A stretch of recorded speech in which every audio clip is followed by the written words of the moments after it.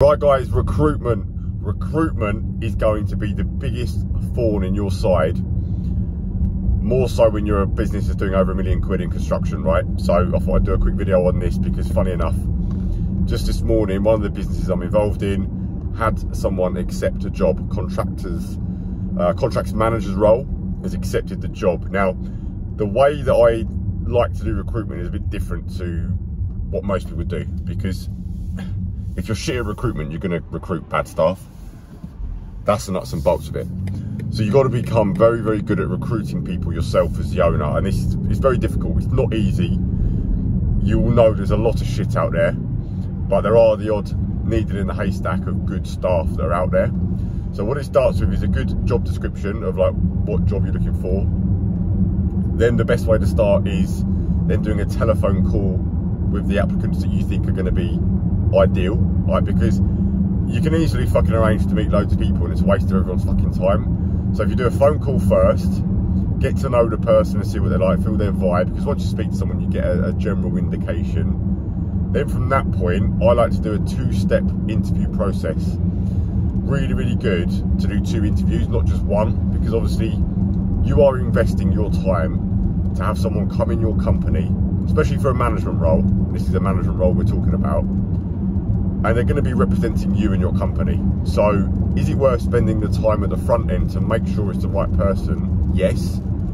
Is it a bit silly just to recruit someone over a half-an-hour conversation and you end up chatting about the football and, you know, what's going on in normal life, and just because you like them? And that 2-step interview process is part 1, the person. Do you actually like the person? Do you get on with them? Are they someone that you'd happily spend your time with and one, represent the company as a whole? Like, they've got to be a decent, honest, solid person. But obviously the second part is competency. Are they actually competent at the job? Have they actually got the experience? Are they already doing the job that you want them to do? Because when you're recruiting, don't try and recruit someone and make them into something they're not already. It's going to cost you time as well as money to pay them and then fucking train them how you want them to be and show them how things should be. Yes, you're going to show them exactly how the company operates, which we will do, but you want them to have a level of experience that they're competent, because you're going to be paying good money for these people as well. So you want to get all that sort of ironed out at the very start. If they're not competent, there's no point even fucking trying to interview them or take them on in the business. But then part 2, if you get on well with them and they tick that box as well, and you go, do you know what, this person's got something, they've got potential, they could do the job logically and competently, I like them as well, and they've got the drive, they've got the hunger, and they're behind the company. The next part of that is then going, okay, are you now in a position to offer that person a job?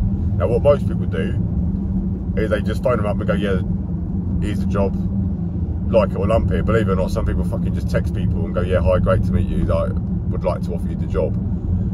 That is not the fucking ground and the standard that you want to set as someone starting to work for you. Because you've got to bear in mind, everything that this person's doing is, from the employee's perspective, everything you do is setting the ground for how you run the business. So you want this to be fucking really, really good.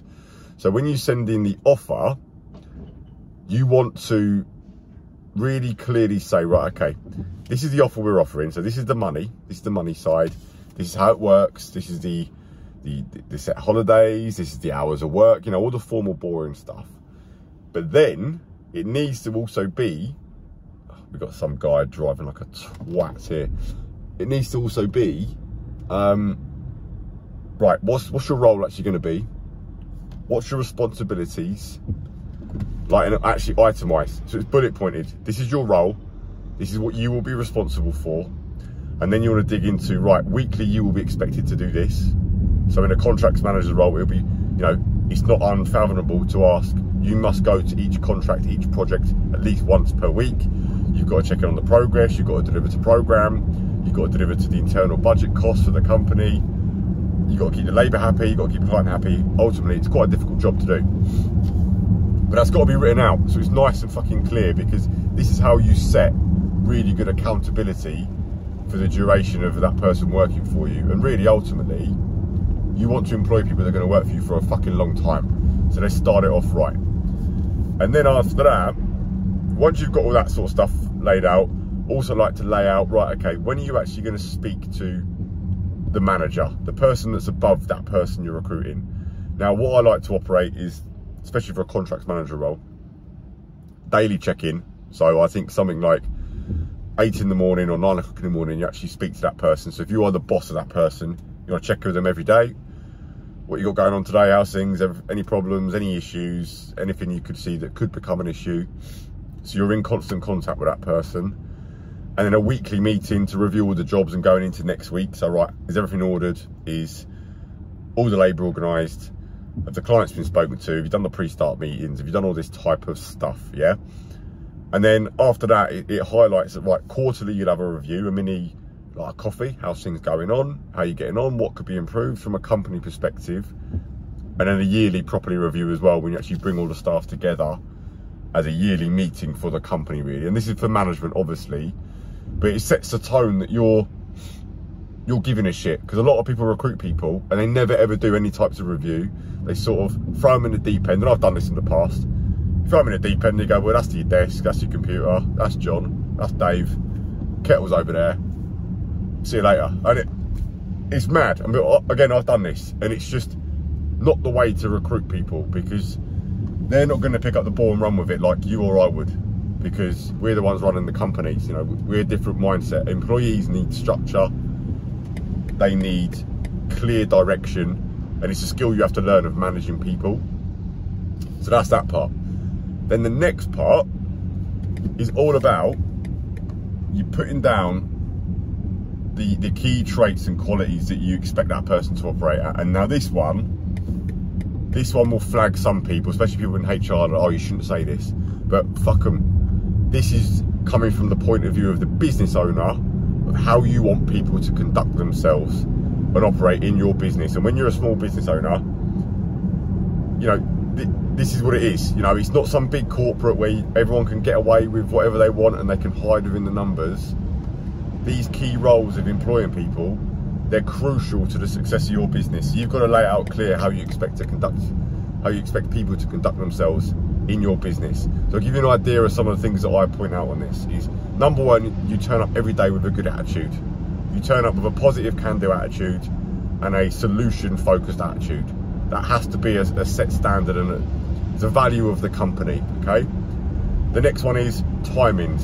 You're always on time. 5 minutes early is on time. You want to adopt that. That's the policy that the company works to.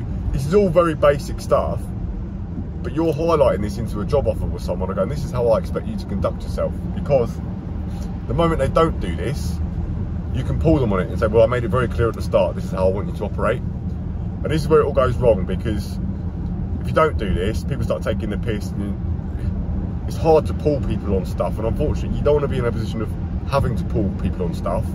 But does it happen? Yes, it fucking does, all the time. So if you set the fucking ground rules very early on, and just highlighting stuff, and I'll give you another one that I'd put in on this is, especially for this role, contracts manager, is that the words, that's not my job, will never leave your mouth. You know, it's that whole vibe and attitude of we all muck in and get stuff done, because I know you guys listening to this as well, every hire is so important. And when you're a smaller company, there isn't enough people to be, well, Karen deals with this, Steve deals with this, John deals with this. It is a muck in, we're all involved and we're all a fucking team effort. And this is the vibe you want. You want high performing team vibe, morale, attitude going through, that we all muck in. If one of us is losing, we all lose. We're all here together to get things done, to make sure every single job goes well, to make sure all the labour delivers on time, on budget, and to a set standard. And this is what you want. So this is my take on recruitment. And that's it for today. I'm doing these daily videos of just stuff that's actually going on. This stuff, it's real, it's genuine, there's no fucking bullshit to it. Hopefully you guys can learn from it, and that's it. So I'll see you on the next one.